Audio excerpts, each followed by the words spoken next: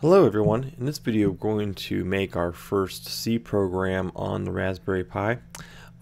This is a very simple one. It's a traditional first program for any programming language. It is the Hello World application, and all it's going to do is print Hello World on the screen. And so let's go ahead and get started. Alright, in the last video we installed Geany for our IDE that we're going to use in our C programming, and put it on our desktop here. You can find out how to install Geany in my previous video. I'm just going to go ahead and click on that.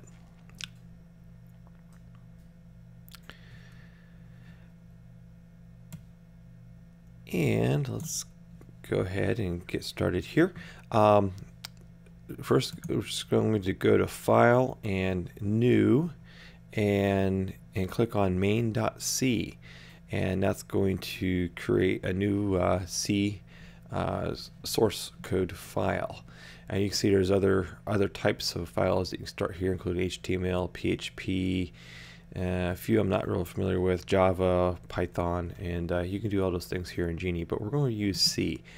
And this is a C tutorial, and it gives you some boilerplate up here that you can go ahead and don't worry about what this is, but basically these are comments up here, and we'll get into that later.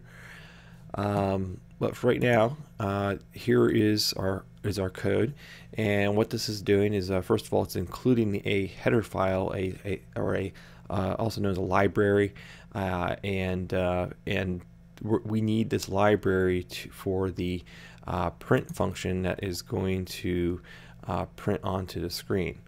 Now, one thing that all C programs will have in common is they will have a main function, and it depends, the actual syntax of this depends on the IDE you're working with, the platform you're working with. I've worked with other IDEs where there's nothing in the brackets here. There's just or it might be called a void main, and there's no return. It can vary a little bit, but the main thing to remember is there is a main function, and that's where the program is going to start. And so this program is real simple. It's only going to add one line, and we're going to call the printf function. You see, I start typing it, and it tries to guess what I need, and I can just click on that to finish what I was typing. And I use a parentheses, and then quote, and in quotes I'm going to put hello world.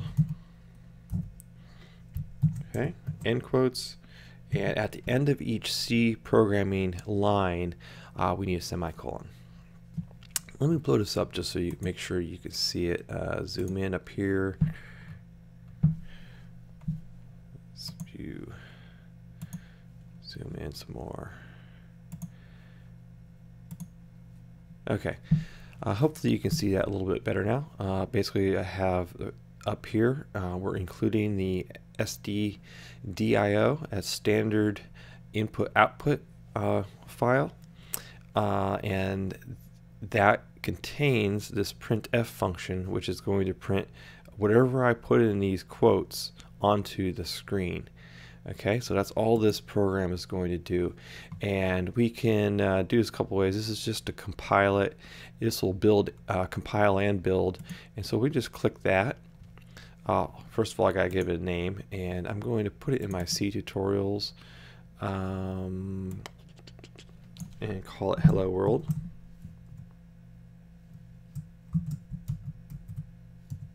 Spelled right. Okay, so it's hello world.c. Make sure you leave this .c on there. Okay, and down here it says compilation finished successfully. Now, if you have any errors, they'll show up in red, and it means you did something wrong. A lot of times, maybe you forgot, maybe didn't have the right number of parentheses, or you forgot your semicolon. But if you have red down there, it means something didn't work right. So we can go ahead and run this program in two ways. First way, I'm going to show you directly from the environment here. I just click on these gears here, and you can see it says run or view current file. So I just hit run, and it pops up a terminal window and it says hello world. Now just to demonstrate how this works a little bit better, just so we're perfectly clear, is I can change this text in here. Let's just say hello from SpazTech.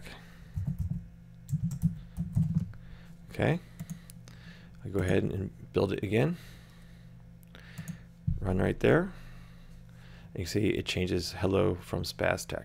Okay, now I want to show you another way to run this, and we can run this. This is now a program saved on the hard drive, and we can run this program from the terminal window. I'm just going to move this over a little bit so we can see what we're doing here. And you'll have to know where it's stored on the program first of all. Where it's stored, so there it is, just like right there. And let's copy this.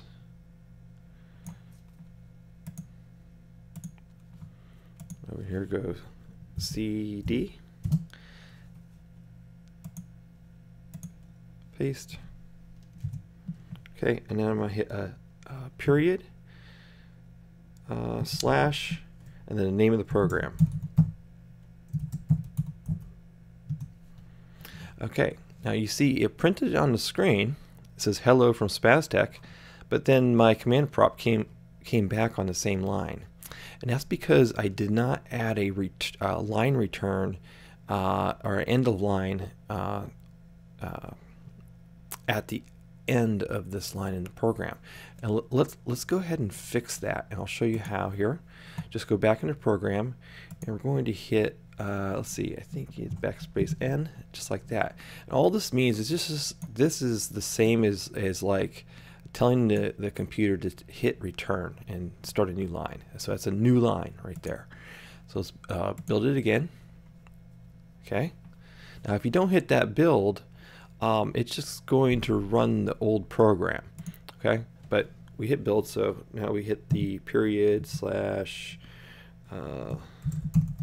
hello world, and this time it's going to print it and then go to a new line. So there you have it. That's your first program in the C programming language. In the next video, I think we're going to get into a little bit more about libraries. Okay, and we're going to actually import a library that allows us to access the general purpose I/O pins of the Raspberry Pi. So stick around and look forward to your next video. If you like this video, please click like. It motivates me to make other videos just like it. If you want to find out when I post more videos, please subscribe. You can also read about completed projects on our website spaztech.net or spaztech.com. On our website, we include details of how we did some of the projects that are on these videos and some of the source code that you can use yourself as much as you like. If you want to track progress of projects we have going on step by step, be sure to check out our pages on Twitter and on Facebook.